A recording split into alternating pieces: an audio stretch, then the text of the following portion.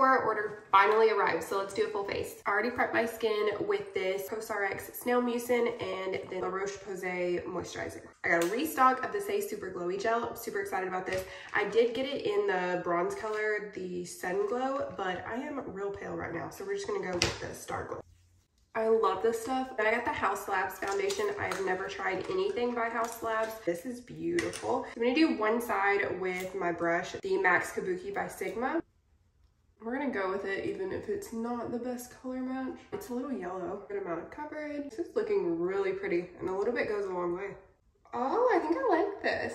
I'm gonna use the damp blender for this other side. This is so pretty. I think I actually prefer the brush side better. Obviously need to see how it wears, but this is beautiful. Really like the coverage. I got two different concealers.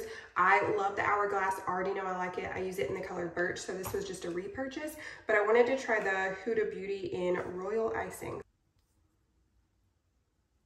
Ooh, I'm liking this. The applicator is like a big doe foot too. I think that's nice. Ooh, that's pretty. I'm doing things out of order. I always do my bronzer before my concealer, and I don't know why I'm not. This is the Rare Beauty Warm Wishes bronzer stick in Always Sunny. Ooh, this is a little bit dark.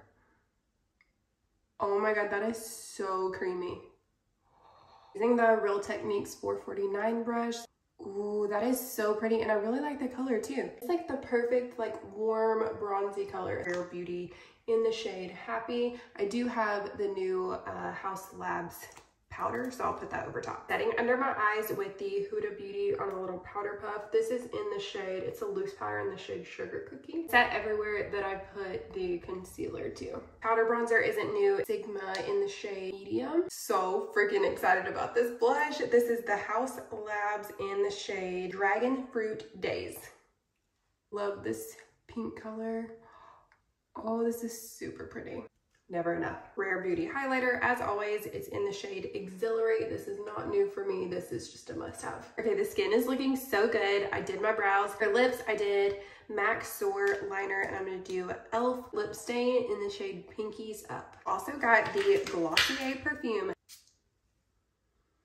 Oh, that is pretty. I don't know what that scent is. I like it though. And that's it. All this will be in my like to know it.